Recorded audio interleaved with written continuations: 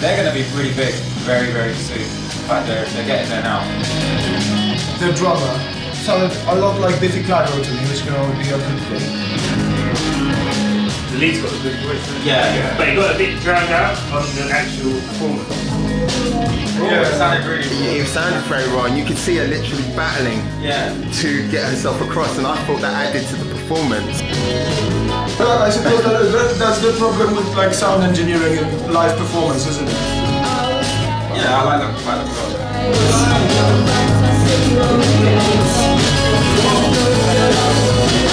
We started because there was no guitar music that was like sort of guitar music we really liked. So hopefully our impact, if there is any, will be to spur people onto doing that sort of thing. The Smiths are kind of a big influence, but actually it's like more early R.E.M. in a way. Echoing the Burning Man. Echoing the Burning Man. It's obvious. We wear them on our sleeves. Mine is more The Cure. It's one of those, like, we just try and have songs, really. A lot of bands go for the sound. Yeah. So without they kind of recreate a sound that had already happened, but they, like, forgot about the song.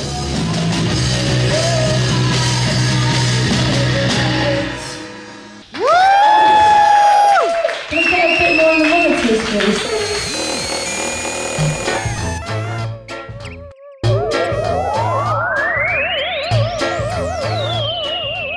Batman versus Superman, 2 movies. What are DC doing? Are they trying to play catch up to So Marvel? is this linked directly into the last Superman film? They had Man of Steel origin movie, and then now, effectively, Batman vs Superman is basically their Avengers. But I think Avengers, they were really good at each characters having some sort of storyline. It would be very difficult for them to introduce Ben Affleck and all of those new characters and have a coherent plot. That's why they got 2 movies then. I'm really interested to see Ben Affleck. I think he's going to really put it out of the bag. But the movie itself, it's going to be a bit of a mess. Too many things going on. Too many characters. It's going to be really tricky to pull off.